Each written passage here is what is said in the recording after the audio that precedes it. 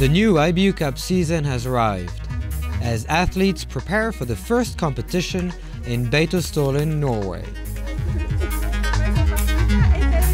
Last year winners grow more ambitious. В прошлом году, да, я выиграл общий зачет Кубка IBU.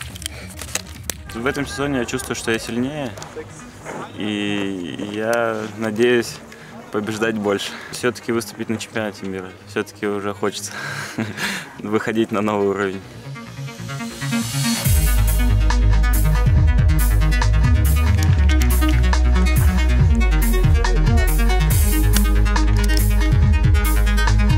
Newcomers are also ready for the challenge.